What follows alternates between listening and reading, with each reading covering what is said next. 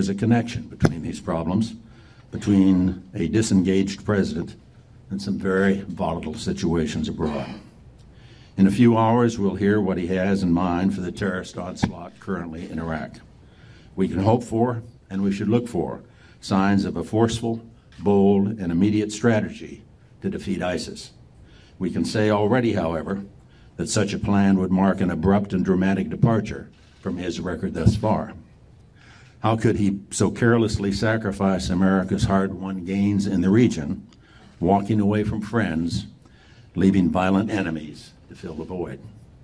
Like many in our own country, these friends of America cannot understand why the president was so insistent on withdrawing American leadership just when it was needed most.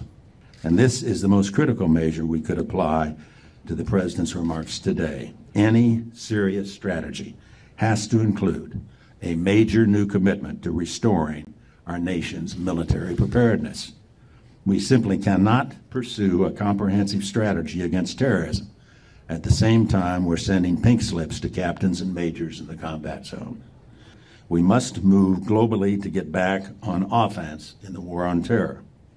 This means first recognizing and admitting the size and scope of the threat we face.